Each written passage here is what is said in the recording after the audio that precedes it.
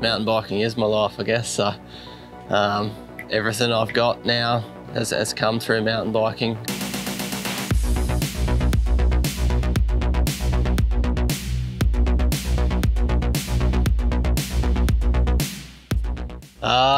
Started riding bikes and motocross and BMX at a pretty young age. I've got an older brother. Him and his mate sort of discovered mountain biking, and I was always trying to keep up on my BMX bike, and eventually went to a local dual slalom race and yeah, just watched that and sort of found a love and a passion for it and got into it that way. So the first few races were just on my BMX bike until I sort of saved up enough money to get a mountain bike, and it just all went from there.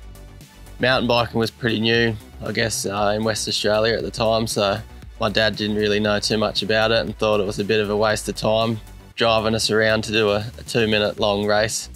So at the time he made us do the cross country and the downhill, which I guess taught us a bit about the fitness side and endurance as well, so that was good. But yeah, I guess my dad and mum realised I had a bit of a talent and a love for it, and took a lot of time out of his own work and spending the money to get me over to the east coast of Australia to get to the national rounds, and yeah, I guess sort of progress and chase my dreams and goals that way. So they were a huge support.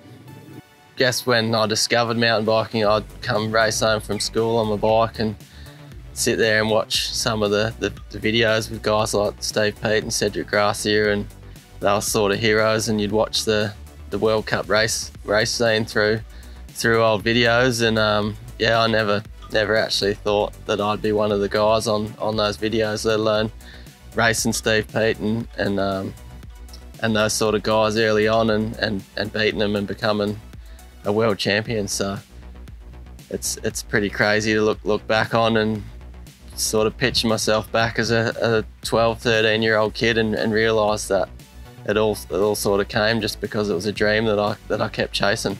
I'm always looking for different lines and ways that I can either save energy down the track by missing braking bumps and holes, or trying to find lines that I feel like are going to give me a faster time by either carrying more speed or sort of making the track a bit shorter if you can take an inside here and there. So that's a part of the fun for me in mountain bikes and racing. I think everyone's different. Some people have the natural talent and some people work harder to sort of build that talent.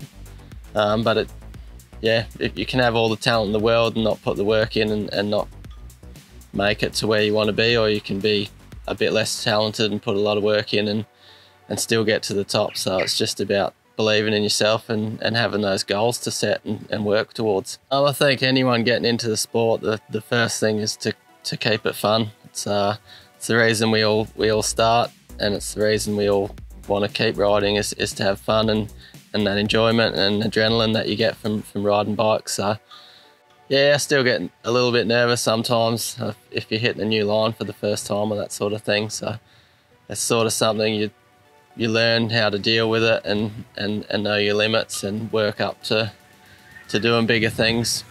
It's awesome. The team, we're all together like a little family, and it's a little family away from your own family at home, so it makes it a lot better and easier and nicer to be able to travel around with a close group of people that you know will have your back. Mountain biking is my life, I guess. So everything I've got now has come through mountain biking, and yeah, it's a pretty crazy to think of where it's brought me in the last 20 years.